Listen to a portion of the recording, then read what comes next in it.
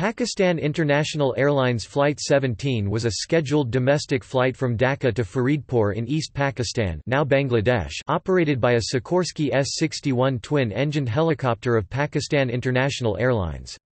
On 2 February 1966 the helicopter operating the flight crashed near Faridpur after an oil leak developed and the main gearbox failed.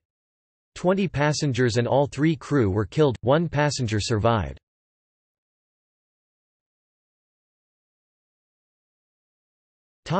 Accident. The S-61, registered APAOC, left Dhaka at 14:03 local time on 2 February 1966 and within 15 minutes an oil leak had started from a pipe connected to the main gearbox.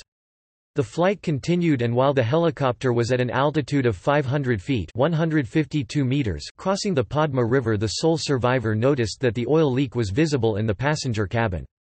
About 3.5 miles (5.6 kilometers) from Faridpur heliport, a bird strike occurred, with a vulture hitting one of the rotor blades on the left side of the helicopter.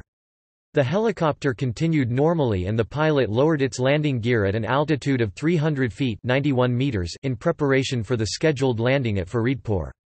Although both engines were running, the helicopter experienced a loss of power to the main transmission. The pilot corrected the resulting turn to the left, then the helicopter continued rolling and rocking in a steep uncontrolled descent into the ground at 14:23.